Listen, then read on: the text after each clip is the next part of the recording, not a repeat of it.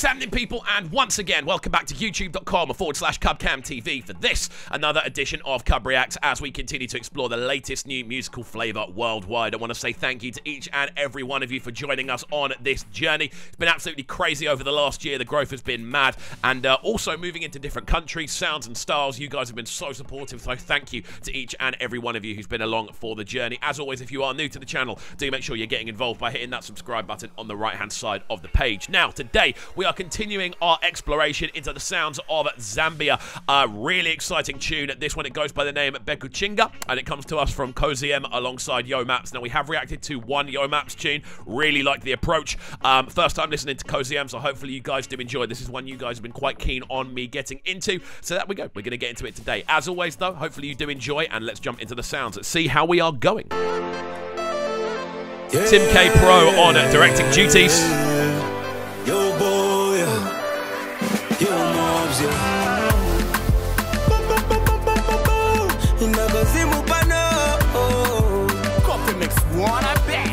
Nice bounce on the drums.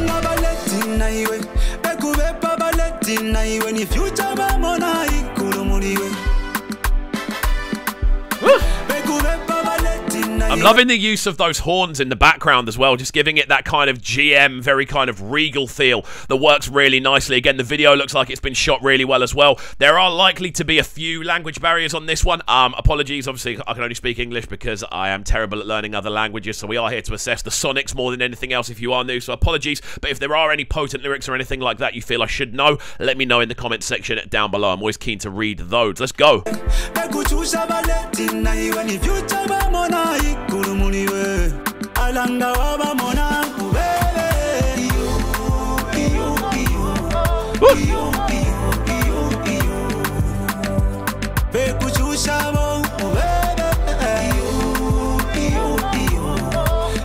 I'm loving the overall bounce of this, man. There's something very enjoyable about it.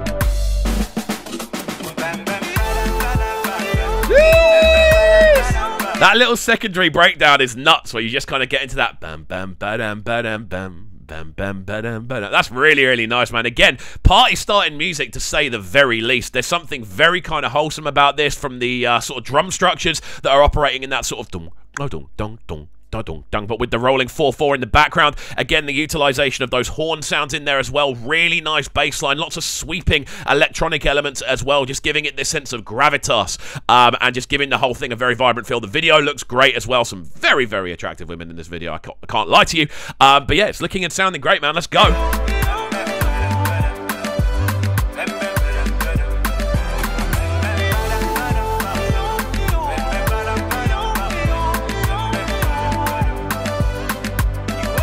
Love that little synth sound as well.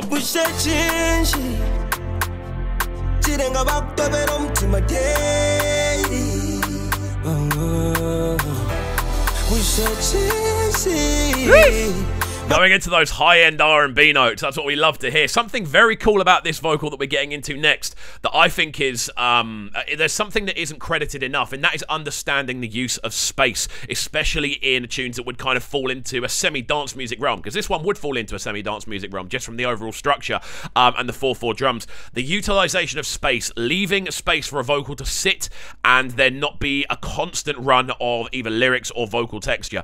The vocal hits a lot more impactfully when you are allowing space either side of it. When there's just a constant vocal rolling, it's a mistake a lot of people make. It's a mistake a lot of rappers make when they go onto a 4/4 sounding tune. They'll just constantly talk the entire way through because they want to fill up the entire space. But when you let the vocals sit a little bit more, you make stuff so much more engageable with it. It's so much easier to sing along with it. And you can hear that experience coming through in this vocal here.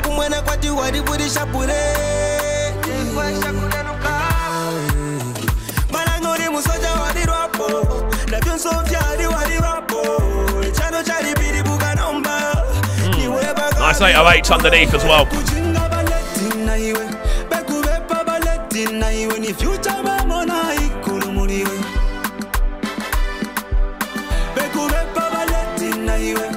It's Really cool hearing those horns just constantly kind of fluctuating in and out of the mix as well. Those sort of and that's following a similar melody to the vocal lines we're getting as well. Lots of movement in the 808s in the low end of the tune as well. Those 808 bass notes are really kind of sweeping up and down and giving it, again, this very kind of loose texture. But then, of course, you have the strictness of the drums as well. So you're kind of being thrown all over the place rhythmically. It's a really interesting one to dive into.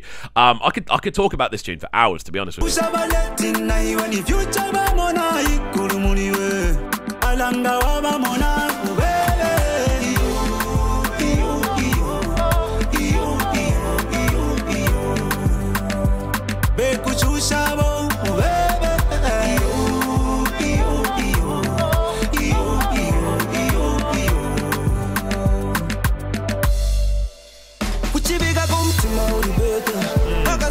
That's something I'm noticing about this as well. That double clap that we're hearing, that sort of rather than it just being a sort of typical, almost Kuduro style in sort of rhythm.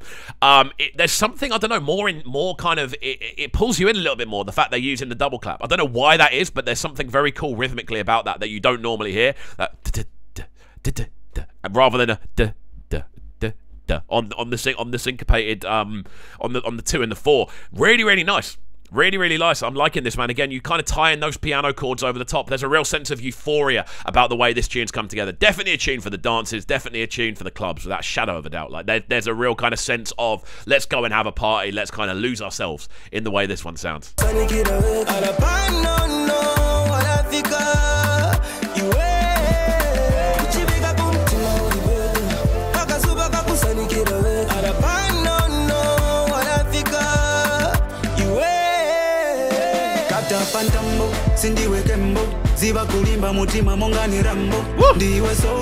I'm loving the use of those military drums coming in as well. Those military snare rolls. I don't know why. And obviously he's talking about soldiers as well, but there's something very, very cool, I think, about utilizing kind of organic sounding drums like a military snare.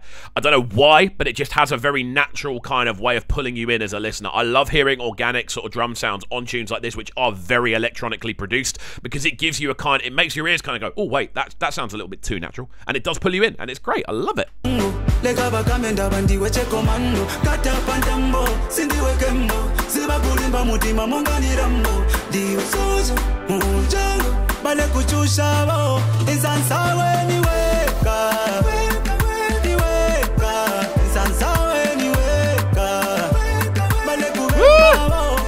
That little vocal switch as well,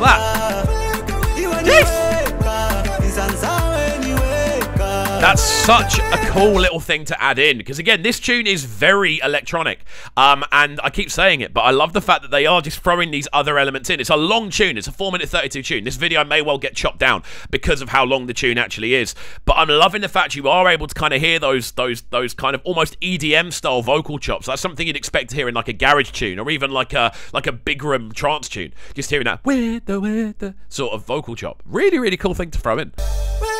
Bekuchinga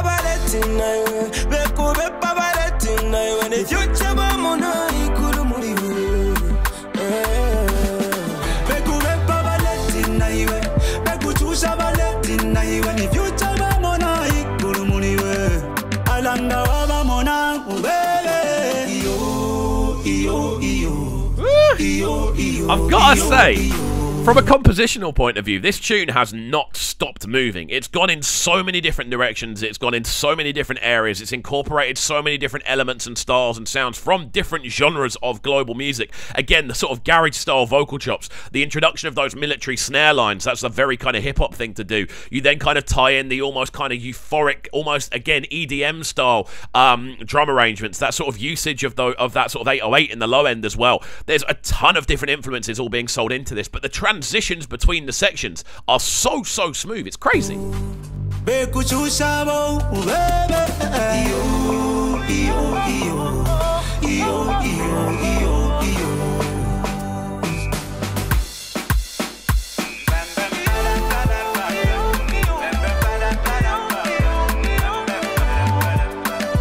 Again, even this section here, just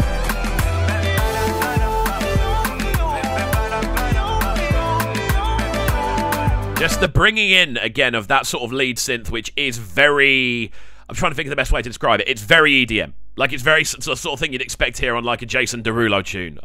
Like, that's the sort of thing you'd expect to hear it on. But in this kind of context, it's a little bit less cheesy. It's a party tune at the end of the day. And it's really cool to see how many of those different influences have all been kind of woven into this to make it work. It's a great collaboration as well. A long tune that has at no point sounded repetitive as well. If you're getting to 4 minutes 32 and your tune doesn't sound repetitive, you're doing something right composition-wise. We'll let it run through to the end and then give it our final breakdown. But this has been great. Spaceship music.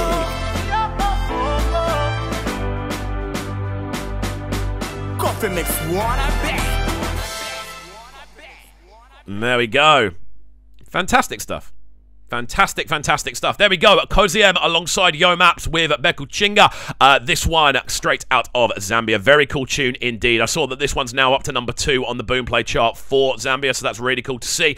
I like this. I really, really do. I love the fact it incorporates so many different kind of classic dance elements, but also incorporates elements from stuff like garage, stuff like almost drill with those 808 bass lines down below, from EDM with the sort of usage of those drums, and then again just the constant shifting of territory is so enjoyable to hear. Love both sets of vocalists. Coziem and Yo Maps both absolutely killed it. It's a collaboration that definitely works. I love how intertwined it was as well. It never got boring, which for a 4-minute 32 tune operating in this kind of space, it can very easily get boring, and they managed to keep it not getting boring, which was great to see. Guys, let me know your thoughts on this one in the comments section down below. I'm always keen to hear your thoughts, and also do remind me of people that I need to be checking out from Zambia on this new wave. It's great to see. As always, make sure you're getting involved by hitting that subscribe button on the right hand side of the page, turning notifications on as well, leaving a like, leaving a comment, and all of that good stuff, and we shall see you all next time. Peace.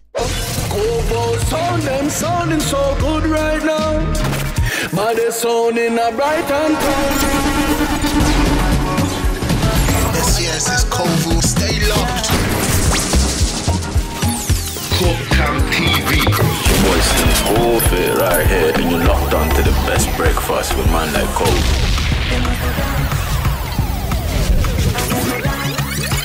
Yo, this is Aaron Glitch, and you're tuning to the sounds of Kovu right now. You already know the thing. Bad boy selector. Alright, let's go.